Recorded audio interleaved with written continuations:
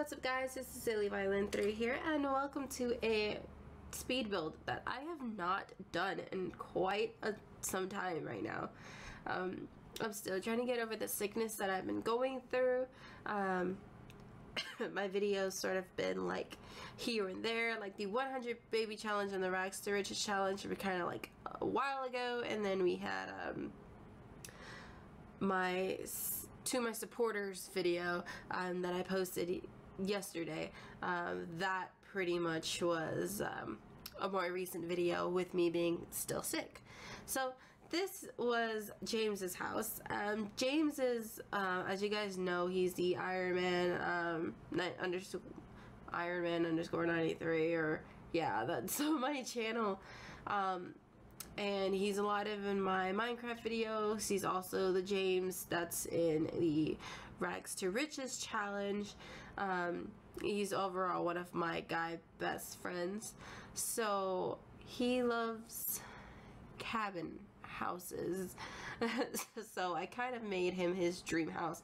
And I am actually really happy with the way the house turned out. I had a lot of problems with this house of trying to get the foundation all set in stone, because I actually do work on the terrain, because I wanted sort of like a floating house, like a floating main floor, and then like that is supposed to be like the garage with the second floor, or the first floor, and then like a second floor on top of it. And it took a while to actually figure out what I wanted and how to get it the way I wanted, but I'm actually overall very happy with the way it turned out. So I wound up still getting it floating, not as much as I wanted to, but I still got it floating.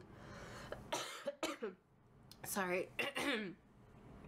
But yeah, I'm very proud of this house. It's very woodsy, it's very cabiny, if that's a word. It does have a beautiful, like, majestic lake at the end, and it's a gorgeous lake. Like, that is, I'm not too fond of lakes and oceans. Like, I love water, but I do not like being in a body of water to where I can't see the bottom of it. Like, that is that's a fear of mine. Like, if I can't see where my feet are at, I will have the biggest of panic attacks. Like, no, I can't. I have to be able to see where my feet are going, what I'm swimming in underneath me, or else I will just completely freak out. So the lake is gorgeous, but you won't ever catch me swimming in it. Like, ever catch me swimming in it. So I'm probably not going to talk for this whole entire episode, due to the fact that, one, I'm still sick, and it's a little bit hard to breathe at the current moment. And I haven't actually done much with the house. Like, this is me trying to get the actual, like, foundation set in stone, and that's what honestly took me the longest. Everything else, putting the trees, decorating the house, like, that was easy. I think this was like the final of what I did. I lowered it down a little bit and raised it up so I can kind of have that gap, but it took me a long time just to get this the way it is. So I think, yeah, I think that this is actually, yeah, this is the end result. So I left that bottom piece, like the garage, and then I left this piece.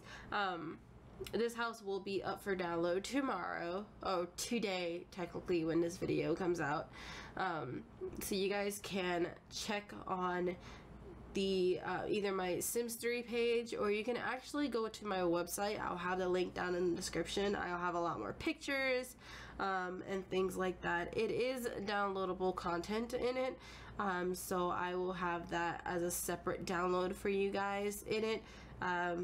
It'll pretty much have everything that you need in the download. Like, those stairs, those are stone stairs, those are downloadable content. I use a lot of flowers in this piece. That was downloadable content. So